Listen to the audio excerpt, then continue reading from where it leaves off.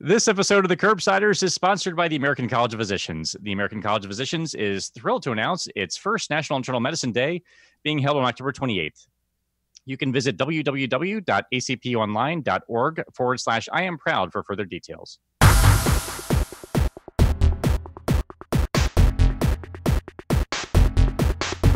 The Curbsiders podcast is for entertainment, education, and information purposes only, and the topics discussed should not be used solely to diagnose, treat, cure, or prevent any diseases or conditions. Furthermore, the views and statements expressed on this podcast are solely those of those and should not be interpreted to reflect the official policy or position of any entity aside from possibly Cash Like Moore Hospital and affiliate outreach programs, if indeed there are any. In fact, there are none. Pretty much, we aren't responsible if you screw up. You should always do your own homework and let us know when we're wrong.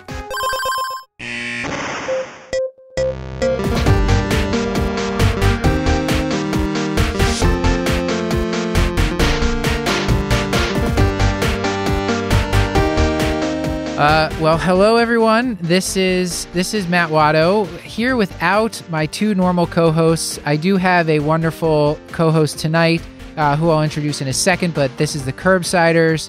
Tonight we're going to be talking about tuberculosis, and since Paul and Stuart both couldn't make tonight, I guess I'll take Paul's normal part and tell you that on this show we curbside the experts to bring you clinical pearls and practice-changing knowledge. Tonight definitely will be practice changing for me, as there was a lot of things about this topic that I didn't understand that well, and now I do. I should warn you that up front, we like to get to know our guests and talk about things sometimes outside the world of medicine, and we definitely did a little bit of that tonight. As Paul always reminds you, if you're a good person, you will listen to the first 10 to 15 minutes. It will make you feel warm and cozy inside. And at this point, I'd like to introduce my wonderful co-host, returning guest host, Hannah R. Abrams, who runs our Twitter account, famously runs our Twitter account. Hi, Hannah. Hi, Matt. All right, so this was an episode with a whole block of pearls for us. So we talked about latent TB, active TB, diagnosis, treatment.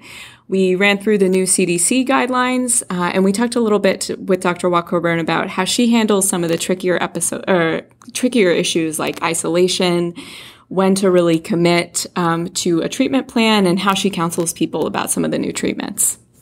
Yes. And why don't you tell them all about how wonderful Dr. Woc-Colburn is and read her bio?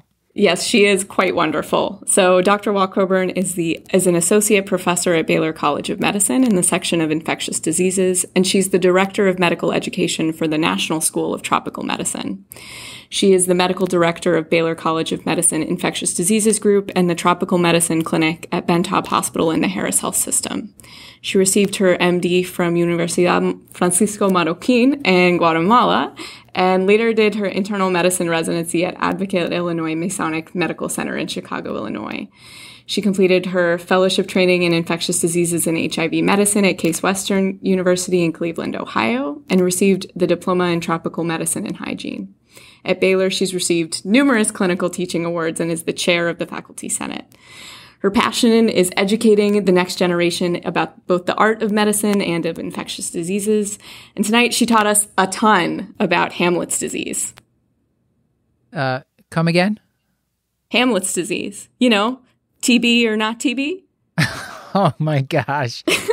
I'm really glad for Paul's sake that he's not here. For Stuart, I'm sad because he would have liked that. And I kind of liked it too. It was actually okay. I liked it. Good. Well yes. done. Laila, thank you so much for joining us. I'm really excited. This is a topic that it seems like no matter how much I review it or how much I learn it, I have never gotten it as straight in my mind as I would like to. I'm really glad you're here to talk to us about it. But first, why don't you tell the audience about yourself in a one-liner? I'm an infectious disease doctor, clinical educator, woman and underrepresented minority advocate, Latina, runner, foodie, and traveler. Oh my gosh. Well done. So you said you're both a traveler and a runner, so anywhere particularly interesting that you've gone running before? So I try to do runcations. So my favorite distance is a half marathon. So I try to travel and look where I can do a half marathon so I can know the place. So oh my gosh. It's kind of fun. Yeah, there's no one in the, taking photographs at 7:00 in the morning in Rome. So you can actually get these great photographs. And when you say you're doing a run run vacation or runcation, are you actually doing official races, or is it just you go to a city, you get out your running shoes and you just kind of run around, get lost, take pictures? So both. So I sometimes go for, like I did last year, I did Chicago. This year, I'm going back to Guatemala to do a half marathon. So I always try to look for one place or another. So when I hit the big O, I'm doing a full marathon in Paris. All right. Amazing. Wow. Yeah, I know. Is it going to be the formal marathon, or are you just going to run for 26 miles? It's April 11th, 2021 is the marathon in Paris. Oh my gosh. To celebrate the big ones. Okay. That sounds awesome. All right. So another question we often ask on the show is, what's a book that every physician should read? So if we were also going to Paris, what should we read on the plane? Oh, well, if you're going to Paris, that's, depends which airline you take. You might take longer. But one that I just recently read, and I love history books, especially if I can apply them to my life, is the Leonardo da Vinci by Walter Isaacson. And it actually narrates the lives of Leonardo. And it's very interesting for an ID physician, because it connects art and science. And so it's that scientific reasoning and relentless pursuit of answers. And that's what we do in infectious disease. Demonstrates passion and ability to stand at crossroads between humanity and science. So I thought that was a great book to, exemplifies a Renaissance man and what actually an infectious disease doctor is all about. Yes, I heard him. When he was doing press for that, he was on a bunch of different podcasts, and I think he wrote Steve Jobs' biography that was really popular as well. He's a really great writer. Yeah, the Steve Jobs is recommended for people who are looking into leadership positions, because it talks about how he changed a culture and how he had a following, and he was an influencer. So speaking of kind of leadership type things, can you give us some advice for anyone? We have listeners kind of they might be students, trainees, or educators. What's some favorite advice you've gotten that you wanted to share with the audience?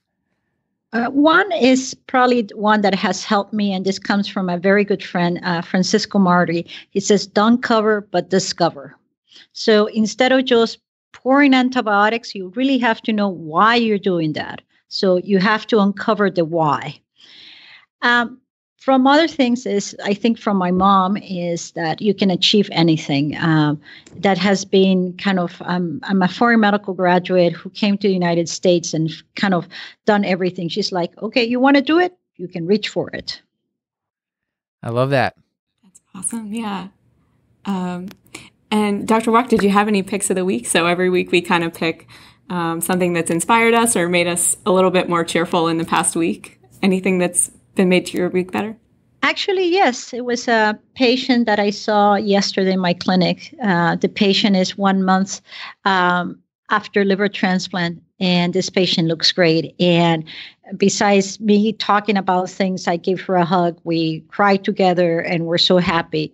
She started a month ago with a bilirubin of like 25 and about to die. And a month later, she's walking into my clinic like nothing. So that's what makes your day. Amazing. Yeah. Hannah, before we move on to talking about tuberculosis, because we have tons of questions, why don't you give a pick of the week? Yeah, well, so kind of in keeping with the idea of discover rather than cover, there's this really funny guy on Twitter that I think anyone who's interested in ID and interested in this podcast should consider following. His name is, his handle is at IDDocAddy. His name is Aditya Shah, and Dr. Woc's nodding, so I don't know if you're following him. He posts these hilarious GIFs about antibiotic stewardship, which sounds a little bit strange, but it's the most millennial combination and way to spread this message of antibiotic stewardship. Hard to describe, but we'll post some on the Curbsiders Twitter or retweet. He's a pretty funny follow, something that's made my week a little brighter. I definitely don't think I've seen this yet. Now I'm curious to check it out. It's great. It is actually quite hilarious. You know what else is a funny Twitter follow is I think it's like the Epic EHR Twitter handle. Oh my gosh, yeah. Yeah. We could put the actual, I don't remember the actual handle. This is just off the cuff, but we could put that in the show notes for you. Yeah. Paul and Stuart, I wanted you guys to help me remind the audience that this October 28th, 2019 is the first ever annual National Internal Medicine Day, which basically celebrates the awesomeness of internal medicine. Stuart, did you want to tell us why you personally are proud to be an internist? I know you have strong feelings about it. You've dedicated your life to this practice and to raising 5 kids and lots of pets. Look, Matt, I'm proud to be an internal medicine physician, mainly because I get to do so many things, make an impact in so many people's lives. And frankly, I wouldn't choose another career. I really do love what I do. And I can't say that strongly enough. I like educating, I like training, and frankly, I just love medicine. Yeah, I mean, the guy's working like 2.5 FTEs, Paul. Clearly, he loves his job. I'm just picturing him sitting on a chair backwards with his baseball cap turned around, just talking to the kids, really just getting real with them about internal medicine. Okay. So, Paul, why don't you tell people how they can enter the ACP's I Am Proud contest, and they should enter by October 28th because they can be eligible for the first round of prizes. We are asking you to flood the internet with your internal medicine pride so you can tell a story, recognize a colleague or mentor, just in general, spread your love for internal medicine. Like Stuart, get real with the kids, and be sure to tag at ACP Internist and use the hashtags I am proud and hashtag National Internal Medicine Day on social media. Submit a form online to tell why you're I am proud for a chance to win prizes. For further details, go to www.acponline.org/I am proud. Well, Hannah, why don't you get us started with a case from Cashlack Memorial Hospital? Absolutely. All right. So Miss Mimi Marquez is a 21-year-old college pre-medical student who comes into your office after a screening PPD that she did before some hospital shadowing, returned at 10 millimeters of induration. She hasn't had any cough, fevers, night sweats. She has no past medical or surgical history, and she has known exposure to individuals with TB. But in the past year since her last PPD, she's traveled to New York, Texas, and Latin America with exposures to healthcare environments in each place. So kind of to start off, for a patient like this, how would you interpret her PPD in the context of her exposures? Well, Hannah, PPDs are always hard to read, and I think it depends on what you have to read the induration. It's not the redness around, the erythema. So you actually measure the diameter between one side of the induration and the other one. And you want to do that around 48, 72 hours. So never place a PPD on a Friday because the patient is not going to come on a Sunday. So that is one reason PPDs are a little bit cumbersome to do, because you have this wait time. So this is typical board question that you get asked on the steps and in internal medicine boards. And I have some of my residents who don't actually answer that. So we divide it into 3 parts: 5, 10, and 15. 5 are for those patients or people who are HIV positive, had recent contacts with active TB. You order a chest X-ray when you have this PPD. You see some nodular or fibrotic changes. Someone who's immunosuppressed. And what is immunosuppressed? It means that they either have an organ transplant, they might have a stem cell transplant, and they are out.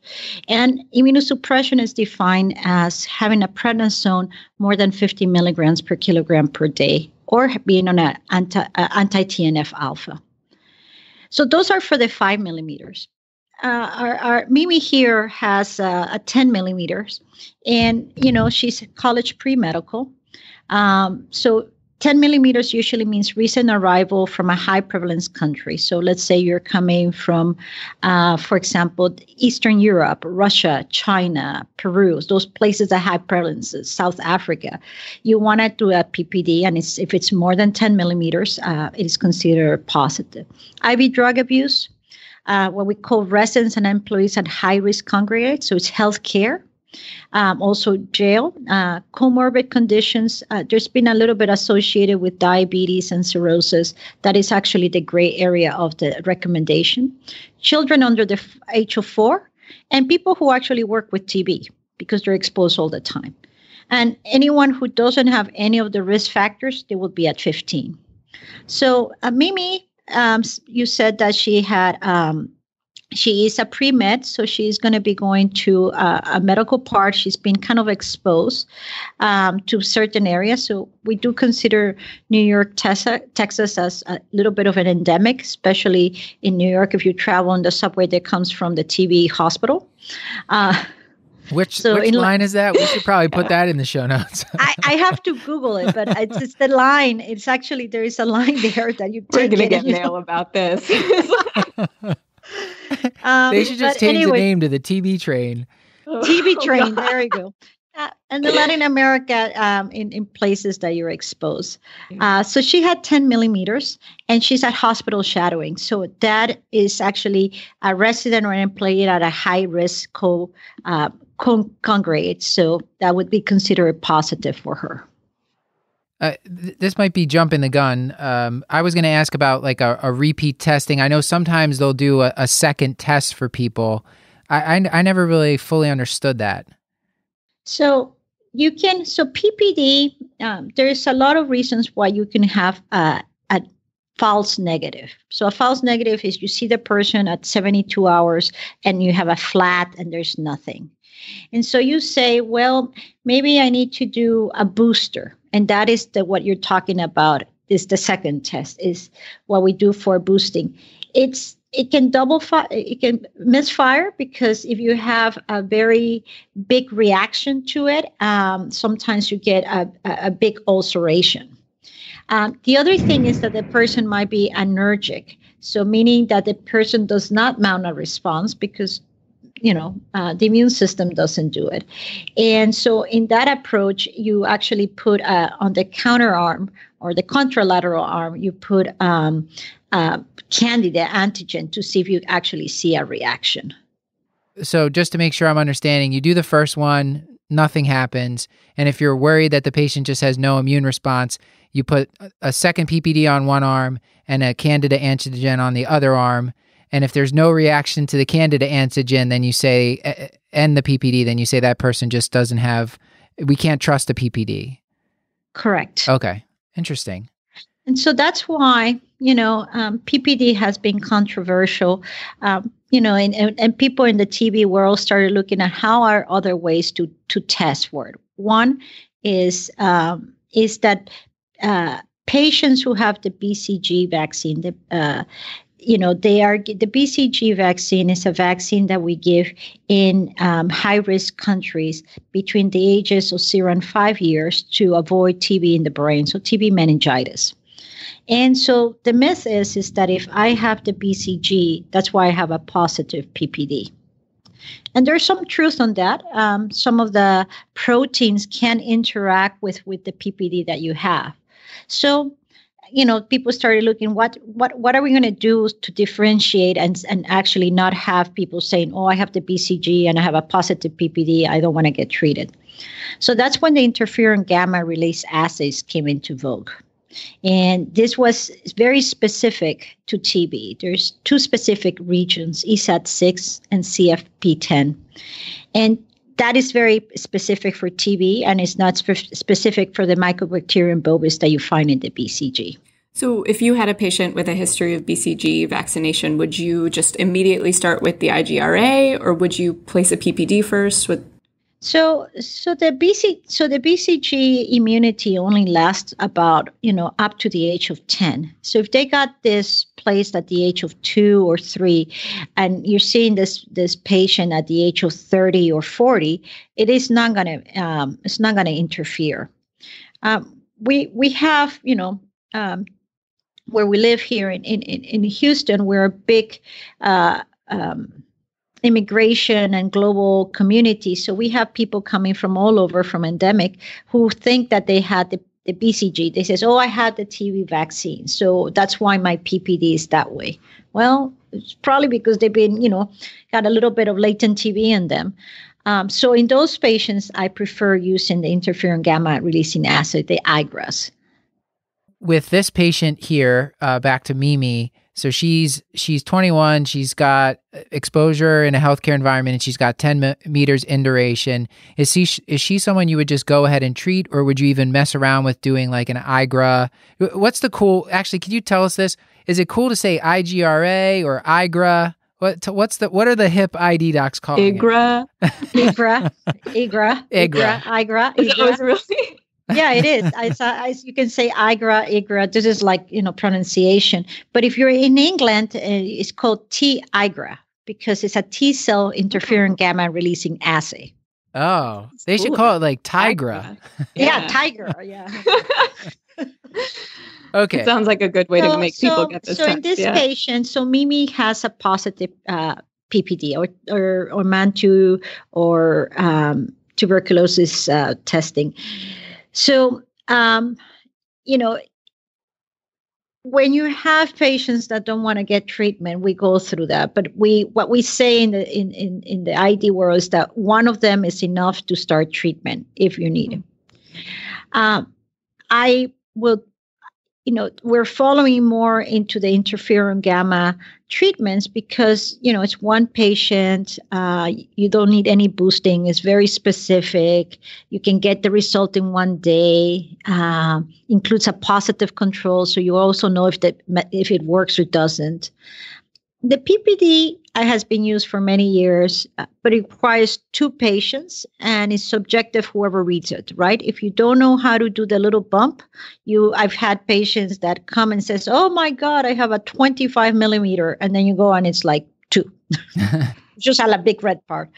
And the other thing is you don't have a positive control. So you don't know if it's actually working or not, going back to using the candida antigen. So, I think we especially in immunosuppressed patients, we lean more towards the interferon gamma releasing assay. With the caveat that if you have a patient that is neutropenic, their CD4s are going to be low. And so the amount of interferon gamma being released is going to be low. So you might actually get a false negative. I wanted to ask you, because I don't think I do a good job of this, and maybe it's just because at CashLack recently, I've seen a couple indeterminate tests. But can you tell us, so the audience knows, when they order, I'm going to call it an IGRA. When they order an IGRA, what is it going to return, and what should they look for to say this is a positive or this is a negative test? So when you have an IGRA, there's 2 types of IGRAs in the market. So there's the 2 ones one is called TB spot, and the other one is called TB gold, quantiferon. Both of them measure the amount of interferon. The TB spot is an ELISA. So you actually count the little dots, and the TB quantiferon is actually, it's how much it releases. So that one is, instead of an ELI spot, is an ELISA. So it's luminescent reading.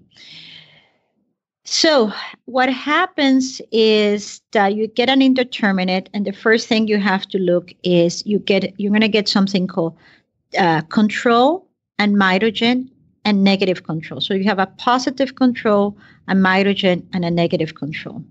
So you want to know that the test that you administer has actually turned positive. So that's why it's good to have the positive control.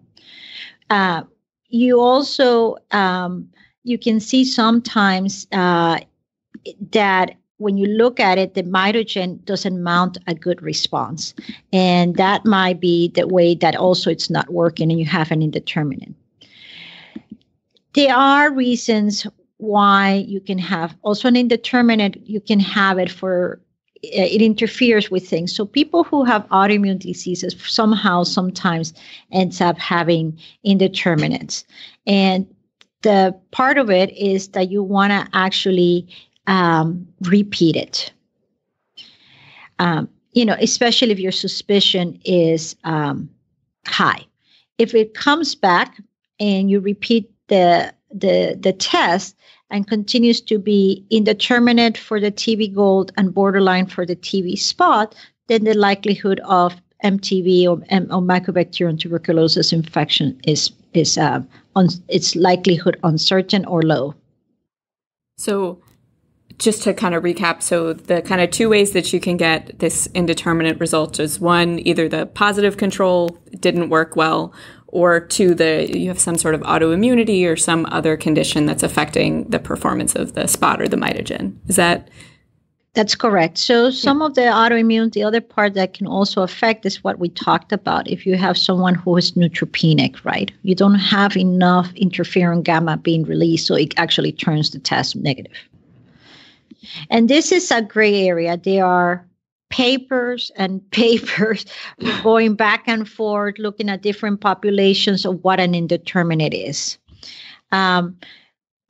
I often see this in our cirrhotic patients, and what I do is I look at a chest X-ray. I take a very careful history and try to see if the pre-test probability is high for TB or not. Yeah. So Mimi's chest X-ray comes back normal. So you can kind of move into how would you walk us through now the difference between latent and active TB for her? So it's good that Mimi doesn't have active TB. She's not out there giving TB to everybody. So in the TB world, we talk about latent TB and TB disease. In the TB world, we like to call that is latent tuberculosis infections versus disease. Because you do have the mycobacterium, but in a very, very small amount. It's alive, but inactive. Why? Because your body came in, it went in through your nose, through your lungs. The macrophages came by and kind of walled it off. And it's, has a nice little wall there and it stays there, but it's inactive. It's dormant, it's hibernating. You cannot spread it. You don't feel sick. You don't not producing sputum. You don't have constitutional symptoms. So that's latent tuberculosis infection. What happens if you have active TB? So this one is when you have lots of bacteria, mycobacterium. So you're now coughing up, maybe a little hemoptysis, you feel sick, so you have fever, cough, you have weight loss, malaise, loss of appetite, and your X-ray is going to be abnormal, and your sputums and cultures are positive. This is considered an active or infectious case because now you are able to transmit it and it has become alive to other people. You can go from latent to actual disease. So we talked about the macrophages just forming this nice little wall against the mycobacterium. And just like anything, like in your house, if you don't do maintenance over time, the wall crumbles. In our body, that means the immune system forgets to do the maintenance. And as we age, that wall crumbles. If you give immunosuppressant, the immune system is too preoccupied doing other stuff that is not going to, repair the wall, and it crumbles. And whatever was inside, it comes out. And I'll start spreading because there is nothing to stop it. So out of the latent TB, about 15% will turn into active disease. We see this in patients who are immunosuppressed and in patients who are what we call immunosenescent. As we age, our immune system ages. So this is why we want to treat it before, not at the age of 80 with 4 TB drugs, which are kind of toxic to your liver, and you're 80. Right. So you say is 80, is that kind of when, are we expecting to see these patients in like a Jerry clinic around the age of 70, 80? It depends. Yeah, so it depends. I said 80 because at times. So our immune system starts immunosenescent about the age of 65. And we know this because our tetanus antigens go down and things like that. And so we want to treat before. Interestingly, if you're in an endemic country and you have latent TB, you're not treated. So you know why? No. Why? Yeah, why? Because you get reinfected. Right? Oh yeah. So if you're in a coal mine, or I guess it's not a coal mine, a diamond mine or a gold mine in South Africa, and you're getting TB, there's no point of treating the latent because you're breathing the same air as everybody else. And remember, for latent TB, we use just one drug, so it creates resistance. That was something that when I was reviewing for this, I hadn't really thought about, because like usually we don't see TB that often, fortunately, and when we do, we're treating it all almost always if it's latent or if it's active. But I never really thought about the fact that you can get reinfected with TB. It's not like you have, or do you get any protective immunity? So there's that lightning again. I'm just going to call it out to the audience so we don't have to keep re-recording. It sounds like there's a storm in Houston. So you're just getting some, I believe they call it audio verite there. That's the first time it went off. Diegetic noise. Yeah, I thought it was like an air conditioner or something, but it was just lightning or thunder. Yeah, there's lightning and thunder. No, the streets are flooded and there's a whole thing going on. Okay. Yes, they are. So this could be like a 10-hour podcast. You have nowhere to go.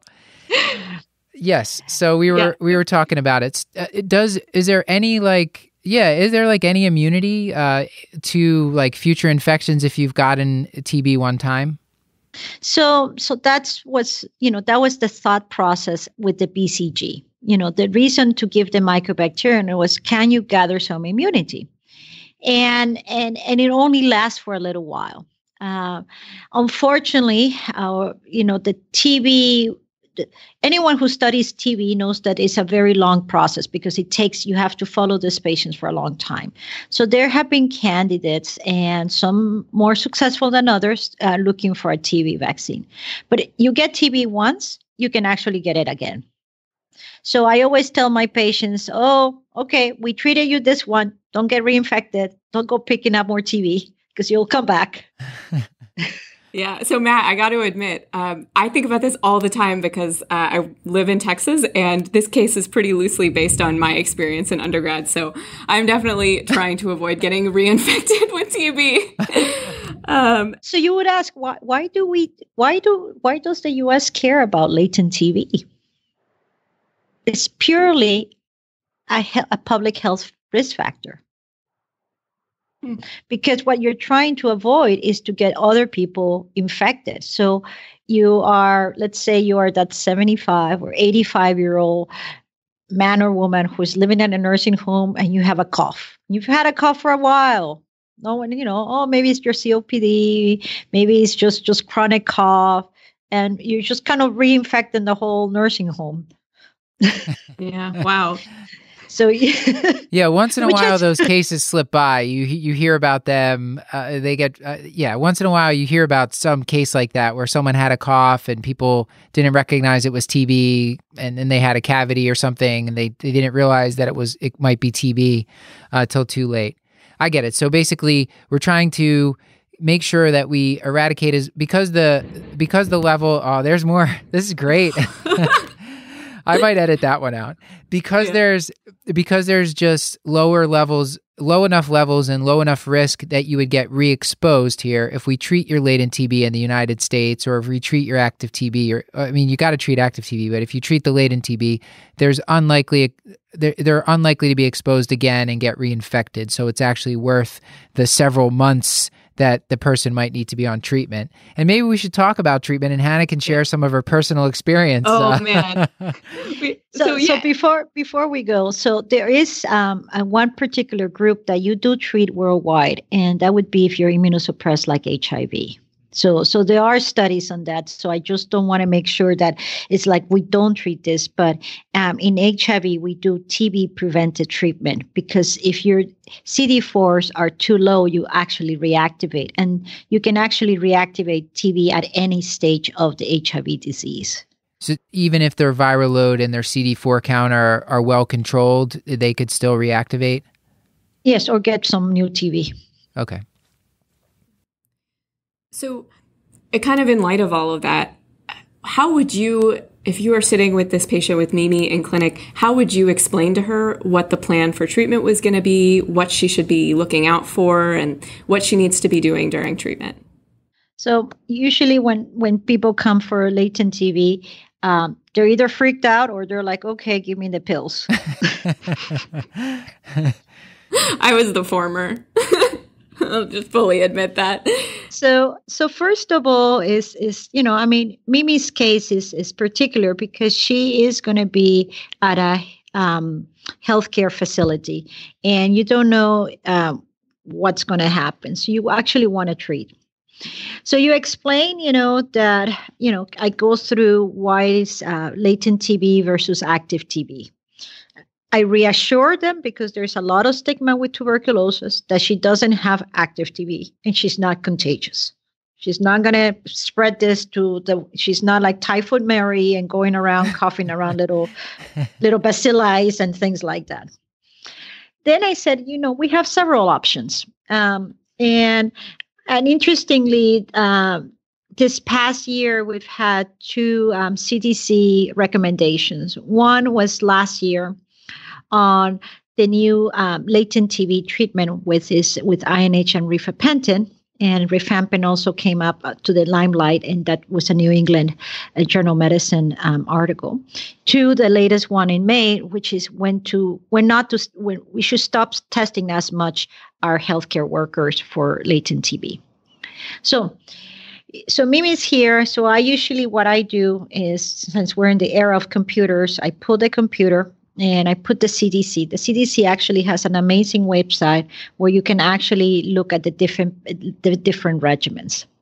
So, so we can start from the bottom up. The one that takes the longest, which is isoniazid, which is 9 months. So you tell them, you have to take isoniazid. It's a little white pill with a little vitamin B6, so you don't get peripheral neuropathy and things like that. They usually freak out with that.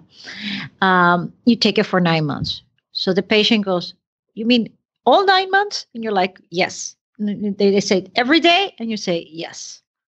So I said, okay, so there's the 9 months treatment. This one is, you can have a little bit of side effects to your liver, but it's very well tolerated.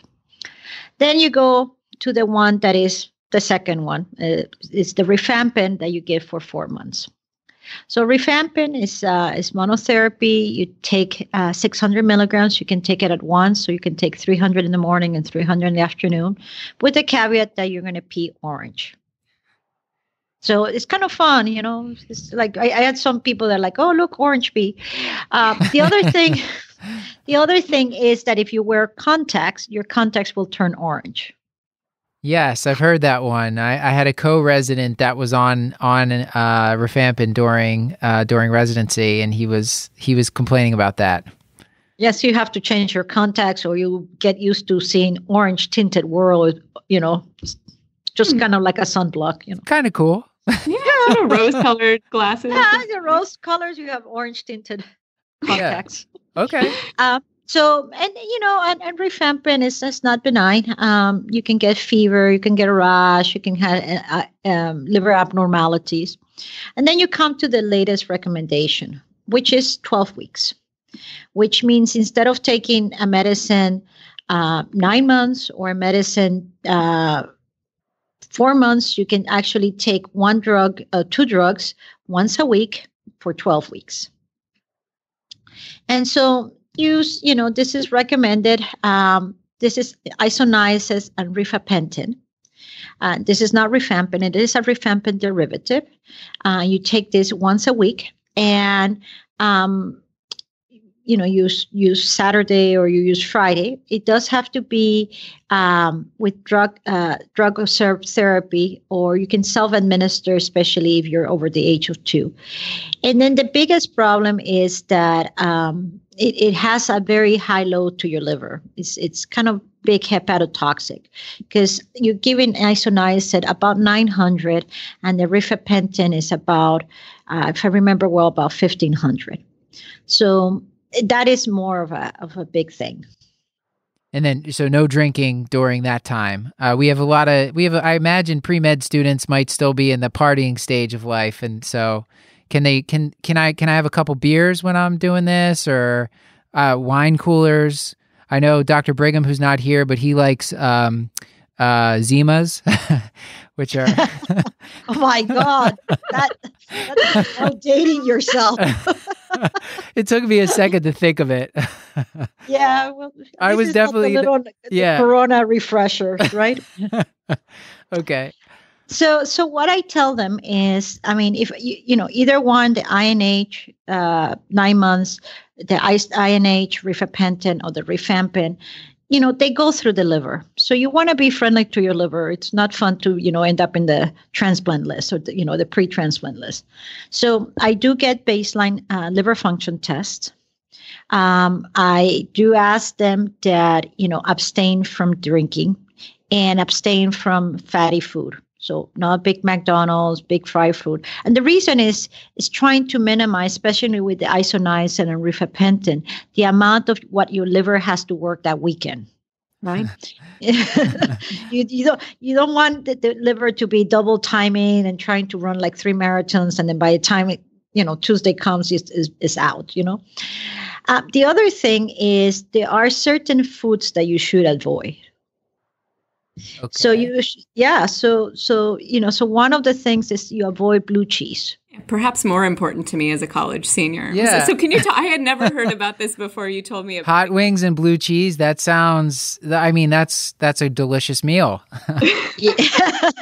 So what's going on with that? What's the story? So the cheeses they contain thiamine. And so when they have interaction with isoniazid, you actually have your blood pressure and your heartbeat increases. So you have hypertension and tachycardia, flushing and chills. Oh, wow. Yeah. I tell them, you avoid the cheese. And then that's if you have, you can have hypertension. But on the other hand, there are foods that actually contain histamine, which can make you hypotensive. So I told them to avoid certain fishes like tuna, herring, mackerel, mushrooms, tomatoes, spinach, and vinegar. Is this for the whole 12 weeks they're on this, or just kind of the couple days after they take a dose? So I usually tell them the 12 weeks. Oh, wow. Yeah. So it's probably that the effect of the isoniazid rifampicin is worse. Let's say you started on Saturday, Sunday, Monday, and Tuesday. By the time you're hitting Thursday and Friday, it's less. I don't know that I like this diet. I'm going to try to avoid latent TB. Hannah, did you get such great counseling when you were, if you were taking medicine for this? So I took INH for 9 months. I was actually never given the option. So just to clarify, are all of these new kind of agents or options as first-line therapy, are these all with the new CDC guidelines? So the new one is isoniazid and rifampicin. You always have the option of rifampicin and isoniazid. So who do I give with, which is, so I also look at drug-drug interactions, right? So for example, if I have a pre-transplant patient, I have to time it, right? Because I have to give them, they have to complete the time. If they're liver, they're not going to get isoniazid and rifampicin because the liver is already shot and I'm not going to do. So if I know that they're not on the high ranking list, on what we call a high melt, I probably do the isoniazid because it's not as bad for the liver. If they're in a shorter period, I do the rifampicin. The other thing is if they're in a shorter period, the isoniazid does not interact with your immunosuppressants. So we tend to use a lot of isoniazid because it's easier to take, especially because of the drug-drug interaction of rifampicin. It goes, interacts with everything known to man. Yes. So you're saying if someone's close to transplant, the INH is more friendly if they're going to be transplanted during that period, and they can take their immunosuppressive meds without it wreaking havoc on the levels. Correct. Okay. Correct. So for older sicker patients on a lot of medications, that might limit your ability to prescribe rifampicin. And is rifampicin also the same kind of mess as drug-drug interaction? Yes, correct. They come from the rifampicin family. And, it's when you look at who you can give the rifampicin, the CDC recommends the use of isoniazid rifampicin in persons of age 2 to 17. Mm-hmm. They also recommend this for patients who have latent TB, who have HIV, who have AIDS, and are taking antiretroviral medications, with the caveat that probably the rifampicin cannot interact with one of your medicine that you're taking for your antiretroviral. And it has to be directly observed therapy. Hannah, before we move on, is there any loose ends to tie up with this case here? Yes, so we've talked a little bit about the new 2019 CDC guidelines, but an element of them that we haven't talked about is the screening guidelines, and especially for sort of healthcare workers. is this kind of thing going to happen anymore? Who needs to be screened now with the new guidelines for TB? So this is a big recommendation. The last time the guidelines were updated was actually 14, 15 years ago, was in 2005. So we can divide it into the four major parts that the guidelines address. One is screening, which is the one you're interested. So before we screen all healthcare personnel, you had a PPD or an interferon gamma, an eye grab before the day of hire. Like all of us as med students, all of us as residents, all of us fellows, as new faculty, we have to go get our thing, right? So now you actually do a baseline TB at risk assessment. So you ask them if you actually have been exposed to TB, if you come from an endemic area. You ask them if they ever had a chest X-ray. Have they been exposed? So, for example, I don't know, and I don't know if Cashland has the same amount of TB that we see. When I was back home in Guatemala, I had patients who like coughed up 4+ AFB. So I'm at risk, right? Yeah. Interestingly enough, my PPD is negative. Wow. And you run the TB clinic. Yeah. So I guess when they do the M95 mass test, you don't lie and say you can't taste the stuff they're spraying. Yeah. So then the 2005 says annual screening may be recommended. So every year we had to line up. We got those emails saying you need your PPD. The big recommendation is no longer you need that routine done unless you have an occupational risk or ongoing exposure. So if you are, you had your baseline, you weren't at risk and happened to be taking care of a TB patient and no one knew, and you went into the room without your N95 and the guy was just coughing, the guy or the gal was coughing up to you, you're at risk. So you have to go get tested. But that goes with the post-exposure because you had actually been exposed, so there's no change. You still get tested for it, and if your test is negative, you do another test about 8 or 10 weeks after the last exposure to make sure you're still negative. So the third component is treatment of positive TB tests. So we actually went through that. And so it's actually encouraged, because we do have people that don't want to take the test, the medicine, that all healthcare personnel should be treated for LTBI. You can choose whatever regimen, like we talked, the 12 weeks, the rifampin for 4 months, or the INH for 9 months, isoniazid. And then the other thing that they really want to see is TB education. So before it was recommended, now it should have annual education should include TB risk factors, how to identify TB, fevers, weight loss, kind of thing, and TB infection control policies and procedures to be updated annually. So it's less stringent on us, but more stringent on infection prevention. Yeah.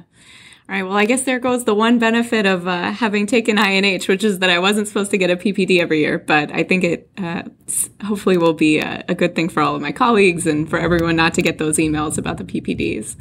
I love the dramatic thunder in the background as you're saying. Oh, the thunder might be a little bit appropriate because unfortunately our next case is a bit more ominous. All right. Okay. So next we have the case of Mr. Lanek. So Mr. René Lanek is a 45-year-old man who immigrated to the U.S. from Haiti 10 years ago and presents to your hospital emergency room for 1 month of cough, night sweats, and fatigue. This week, his cough became productive of blood, and he decided to come into the hospital, where after his nephew said he heard crackles over the right upper chest. Chest x-ray reveals a cavitary lesion in the right upper lobe of the lung. He's moved into respiratory isolation, and sputum samples are drawn. So with this case, after Mr. Lanek has moved into respiratory isolation, what do you need to do to eventually take off the respiratory isolation, remove the airborne precautions, and rule out TB? So, he's a patient that has a cavitary lesion. And in our world, cavitary lesions always make us worry about tuberculosis. There's other reasons to have cavitary lesions, but they're not going to be spreading around. So the part that you do is you actually, do your sputums, AFB smears, and technology has changed. But let's say we're the same technology, the inexpensive TB diagnostic, which is doing a smear. The sputum is sent to the lab. You do a smear. You look at under the microscope, and you're actually looking for TB. You can do stain, or you can do orin, which is a kind of a gold staining, which then you can look on the fluorescence, and you see instead of red, you see something that is yellow, and then you detect the TB. So, but AFB smears are very not sensitive. So technology has kind of moved forward, and we do what we call nucleic acid amplification. And this, you need about 10,000 bacilli per ml to detect AFB in the AFB using the light microscopy, but you actually need less doing the nucleic acid facility amplification. So they are the NAS, or for purposes the NA. You can use that, and there are some machines that have used molecular testing. And those are, like, for example, the Expert, which is used worldwide, and it's also used in a lot of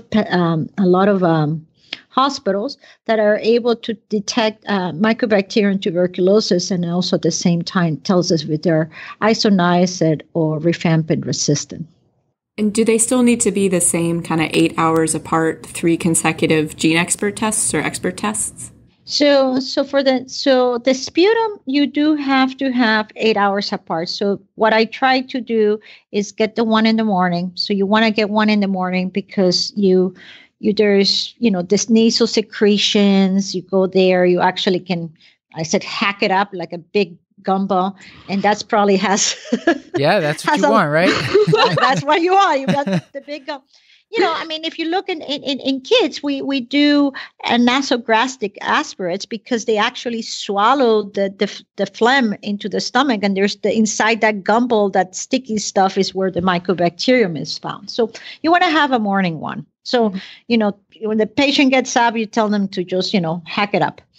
And then you want to do another 8 hours. Don't do one in the night because there's, in the micro lab, you might not have someone. So that could be. That is what a lot of places do. With the nucleic acid, depends on the guidelines. You can actually be able to diagnose if they have TB in 24 to 48 hours, which is the Expert, right? And so as long as you have one of those negative, if the amplified DNA test is negative, then you can actually take the patient off isolation. Now, what I've learned is depends on the policies of each hospital, and all hospitals do not have the same policies. Does that make sense? So, yeah. Like the one, yeah. So you have Cashland will have their things, and the hospital up 2 miles after will have a different guideline. So you just have to get yourself used to the guidelines. To make sure that I understand, you're going to do the normal. Let's say someone gets an AFB, they cough up their morning Goomba, and then you get 2 more samples at least 8 hours apart. And if all 3 of those samples are negative, then we're, depending on our suspicion, that might be good enough to say this probably isn't TB. But some hospitals have this Expert test, which can, within 24 hours from just one sample, or you also want to get 3 of that can just potentially rule out TB. So if you use the Expert testing, you need 2 negative sputum results. But in some cases, 3 sputums are still required for AFB smear negative. And that might be okay. So that might be, depends on your thing. So the guideline says you need 2 negative Expert results negative. Mm-hmm. And so the same sample could be run on Expert and an AFB done on the same sample, right? So you don't. Yes. Okay. Okay. Is the Expert sample widely used? I'm not sure that I've seen it at Cashlack Northeast. I'm not sure if they're using it. I'll have to check because I don't know. It seems like we're sending 3 AFB smears, and sometimes that takes us 3 days to get the three Goombas. It's, sometimes that's hard to come by. Or the patient can't actually do a Goomba, right? Then you have to go to that hypersaline stuff and you do sputum, I seem to get the patient that can't cough it up a lot of the time. That seems to be a theme. I'm a black cloud in that regard. Yeah. So interestingly, the expert has been FDA approved, and actually, the people who have acquired more this technology is developing nations. So, like Africa, Latin America, and Southeast Asia actually use the expert because you can detect TB and at the same time know if they're rifampin or INH resistant, and it's a little cassette. The machine cost a lot of money, but the little cassette, you put it in, you just need one sputum, you just, not a lot. And you can actually be okay, right?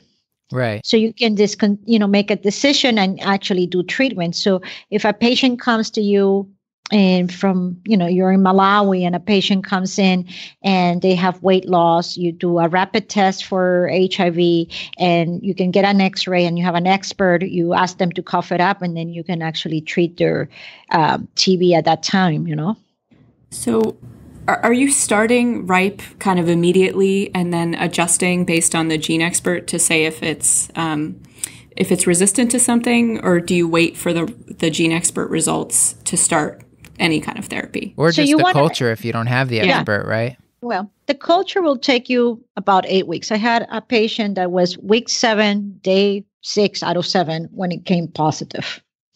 So what you want to know is what's your incidence of resistance in the area. In the US, it's low. Mm-hmm. But if I have a patient that is coming from Russia, or I have a patient that is coming from China, or a patient coming from South Africa, which are the ones that we call the XDRs, where we scare, then, I actually tap my good colleagues up in Tyler, Texas, which is called Heartland TB.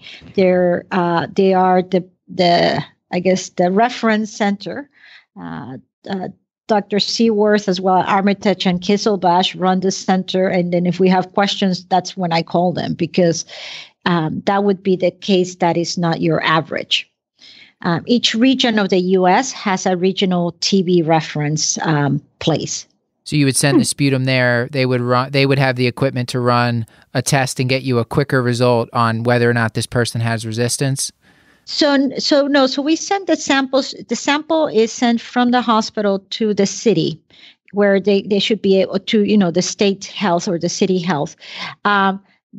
The part where I say is that I contact them is if I have a patient that comes from one of these multi-drug resistant endemic areas and I have a high suspicion for TB. And so I would not start your normal rifampin, isoniazid, PCA, ethambutol. So I would call them and says, what should I start? Because it's going to take a while to grow. Right? Okay. And then they would know, they would be able to figure out the local resistance patterns and that from that region and guide you on therapy there. Correct. Before we get into a little bit further in the treatment, I think this comes up a lot in the hospital, and this is probably where I felt most uncomfortable with potential TB cases, is when maybe you get somebody from like you said, these endemic areas, Russia, let's use Russia. Someone from Russia comes in with a pneumonia, they don't have a cavity, and the symptoms seem relatively acute. They've been less than a week. Before that, the person was pretty healthy, and now they're coming in with this kind of pneumonia. Like, is that someone that you would always isolate and start sending TB? Because, then they're going to be in the room with the mask and people aren't going to visit them as often. I just kind of worry about that. And it's... So it all depends, right? So one of the first things I would do is an HIV test. Mm-hmm. So if they're HIV and they have a normal chest x-ray, they go to a room. Okay. Abnormal chest x-ray and HIV, they're going to a room, suspicion is high. Yes. Mm-hmm. And the reason is that it can look like anything, right? Mm-hmm. So let's say you run a test HIV negative. You look at the chest x-ray, you look to see if there's cavitary disease. That's what you're looking for. Could this be reactivation? And that's a little harder. But I would ask your friendly radiologist to, read and see, do we see cavitary disease? Do we see Gons complex? So any calcifications that they will suggest of prior TB disease, And if the answer is no, then the suspicious low, they don't have to go. So who do I put on droplet precautions? So patients that are known for untreated pulmonary or laryngeal TB, cavitary disease, someone that has positive sputums, and someone that has not actually converted their sputum culture yet. And you mean for this patient here from Haiti, we're putting him on because he's got a pretty convincing clinical history, chronic cough, night sweats, and then he's from an endemic area and the chest x-ray has a cavitation. But if it's just somebody with maybe a little bit less of a concerning clinical history and they're from an endemic area, let's say they don't have a cavity, but they do have like a month of cough and some of these symptoms. So you would wait until you get some sputum to take them off droplet. You would put them on droplet. Correct. Okay. Yeah. And it depends on how recently they've come from the other country and things like that. Does that factor into? Yes. I mean, so remember the PPDs, if they're less than 5 years, they still can turn positive. That's when we read them at 10 millimeters. So you have to get a good history, have a very strong pretest probability. And I said the caveat is, are they HIV positive or not HIV positive? All right. Okay. The cavity caveat. All right. So, sorry, Mr. Lanek's sputum AFB comes back positive ×3. He started on RIPE. After 4 days in the hospital, his clinical status is a little bit improved, and his nephew asks, when can he go home? So when would you send him home, and how do you set him up with DOT versus kind of unobserved therapy? Would you ever do unobserved therapy? So first of all, I would ask if the nephew has been screened for TB since he's been living with Mr. Lanek. That is one thing. So first of all, anything that is TB related, you have direct observed therapy. So direct observed therapy means that there is a nurse or a healthcare worker that goes to your house and gives you your medicine, at least Monday through Friday. And they count the doses. We don't let patients to go unobserved. That is because you really want to do. And the reason is that you're taking a lot of medicine. So you initiate the treatment. So what does the treatment comes? It comes in a little plastic bag. On a little plastic, you have 2 rifampins, 1 INH, 1 vitamin B in one bag. And then comes the big bulks, which is the Ethambutol and the PCA. So Ethambutol will be about 4 and PCA maybe 3. So you already have 7. So I'm counting on my fingers and I just ran out of fingers. So you're taking 11. About 12 to 18 pills. Wow. Now imagine that poor Mr. Lanek has to take his insulin and his metformin and his hypertension meds. So he's taking about 25 pills. If you let poor Mr. Lanek at home without anyone, do you think he's going to take all of the TB treatment? Poor Mr. Lanek. Yeah. Okay, so here's another question. How many of you finish your antibiotics when it's prescribed? Maybe I've had the good fortune of not being prescribed any, but I don't take any. That's good. I don't like to take anything. Yeah, I don't think I'm going to be a very good patient when I become one. Yeah. So that's why we have direct observed therapy, because what happens with TB, it mutates very slow but rapidly. It learns. It's an A+ student, and so you give them enough and it starts mutating because it wants to survive, right? It's another, find out nice cushy job. He has like oxygen in Mr. Lanek's lung. Why should he give up the host? The host probably can live about 10 years with TB. Why should I go and infect someone else? So they become resistant. So the direct observed therapy is to ensure that patients do take their treatment and we have minimal. I mean, I've seen all antics about this. I've had patients who put pills inside their pillows, inside their mattresses, ones that they put them behind and then throw them up, ones that pretend to take their pills and they don't. I mean, this is like when you go to a psych ward and they ask them to go up with their tongue to make sure that they're actually swallowing the pill. I mean, are folks having a lot of side effects? Like, is there... What is the reason that people don't want to take all of these pills other than the burden? Well, so if you usually take it on an empty stomach, so you're taking all this medicine, so you get a lot of nausea, and you feel weak. I mean, it's not easy to take all those pills. Some of them, like, for example, rifampin could give you some malaise. I mean, you can have fever and a rash, and you can have the hepatitis and things. But like, for example, ethambutol. Ethambutol can give you gout. It can give you arthralgias, really bad. PCA can also, pyrazinamide can give you hepatitis. You can feel also bad. So there is a lot of things. It's not a very benign. And you have to do this for, at least 2 months before you go down to just rifampin isoniazid for 4 months. So it's a lot. And let's say you have TB. You lost, 40 pounds. Your muscles are all debilitated and you're trying to swallow this pill. So it's kind of not fun. That's the problem. So we have healthcare workers that go and give these meds, and they do an amazing job. And I think that they're the greatest, because some of them, when they go knock at the door, especially here in Texas, might get themselves in front of a gunshot.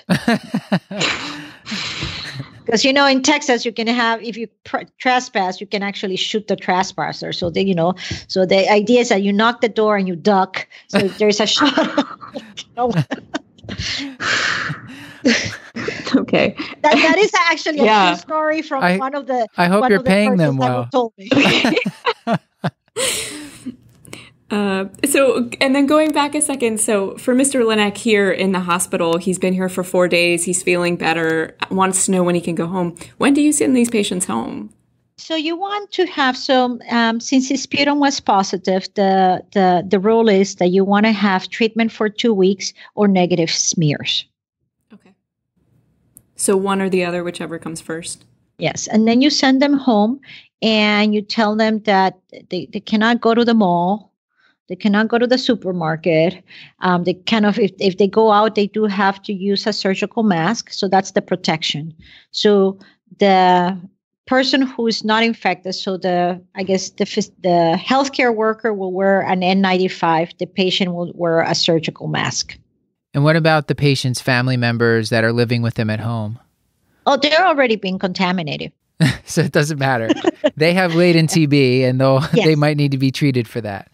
Yes. So what they do, once you tell the city or the county or the state that you have an active case of TB, they will go to the house and do a risk assessment, and we'll do PPDs, and we'll take sputums, and then we'll tell you, this people tested positive or not. My friends there was a rotation during, when I was in Texas, there was a rotation at a TB hospital. I guess it was near San Antonio, where I was living, and I was told that outside the patients, if you're talking to somebody with active TB outside, doesn't something about the light, like it's harder for it to be transmitted? Is there any truth to that? So we use UV light. So yes, so the hospital is one of the few hospitals in the United States that, like the old ways that we used to have the sanatoriums. This is a hospital for TB, especially if we have multi-drug resistant TB. We actually ask them to be over there, or if they're not going to be taking their medicines. So the UV lights. So when you go to a TB clinic, you will see that there is this ultraviolet light in a lot of the rooms. So the ultraviolet light actually kills the mycobacterium, and it has to be a specific length. I had to look for this for our pulmonologist clinics in a new facility. But the idea is that if the patient is talking without the surgical mask and you don't have an N95 because you want to build rapport with your patient, so you don't, and plus having an N95 for 8 hours is almost impossible, you use the UV light to kill it. Now, outside, I think it's, I don't know if the UV rays from the sun is the same wavelength as the ones with the black light. I see. I'm imagining someone walking around at a sanitarium just carrying a black light with them and sort of stop. How are you doing today, sir? And holding it up. The other thing is that probably one of the things, the ways the sanatoriums or the hospitals are placed depends on, like the one I visited one in Guatemala, and in the way is the wind goes, let's say, from east to west. So you want to put all your TB cases on the west side. So when the wind blows, the ones who are on the west will just go down on the yard, not the other. So you don't put them on the east, so you don't have this wave. And it has to do also with droplet amount and how the current. So like if you're outside and there's you're not close, you're probably less likely, but I would have to see what's the, how far away you have to be from the persons before you contract TB. Well, I think we should start to wrap up. So Hannah, why don't we figure out if there's any big questions that we need to ask here? We've definitely covered a ton of stuff. Absolutely. Yeah. So we kind of went through treatment and screening for latent TB. And then we've talked about diagnosis and early management and treatment for active TB. Were there any other, or what are kind of your take-home points that you think our listeners should get out of this? So one is that there are two new guidelines out there. There are more options for treatment. So that's one. They're very easy to look them. They're in the CDC website in the MMWR. The other thing is that there are going to be changes on who gets screened, and I think the change is going to be slow before we see it. If you suspect of someone having active TB, you should always do an HIV test regardless. And you always err on the side of cautions. If you don't know, just isolate the patient. I like that. That's what I'm gonna take that tact. Laila, we should let you go. It's late, and I want you to be able to get home, enjoy the rest of your evening. So thank you so much. Watch out for the thunder and lightning out there. It seems like I might need a kayak to get home.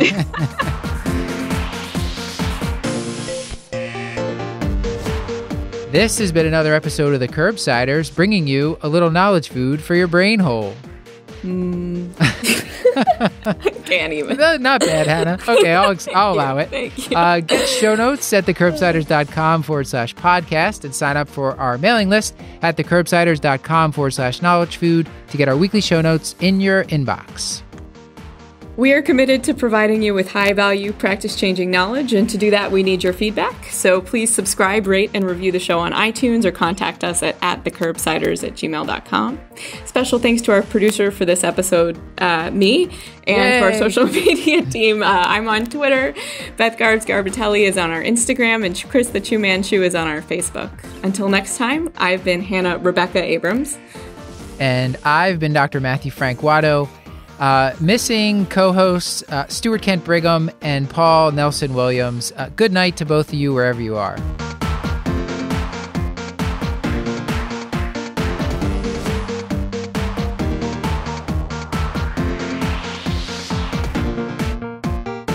He's a doctor. I'm a doctor.